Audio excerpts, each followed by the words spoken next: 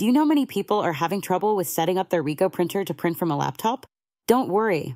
In this video, we'll show you how you do this. Let's start. Step 1. Connect to network.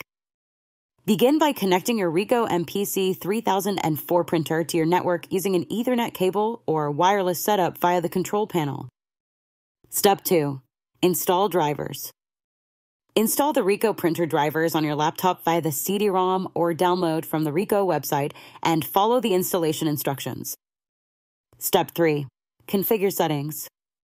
During driver installation, ensure you select the correct printer model and properly configure the port settings along with any required user credentials. Step 4. Adjust properties. Access devices and printers on your laptop. Right-click your printer model and select Printer Properties to customize settings as needed. Step 5. Print test page. Test your setup by printing a test page to ensure your Ricoh MP C3004 is correctly configured and print documents smoothly.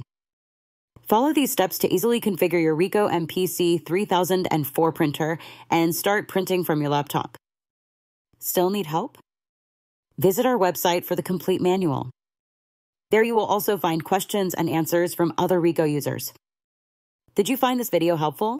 By subscribing, you help us continue to answer users' questions. So, subscribe to our channel. Thanks for watching, and see you in the next video.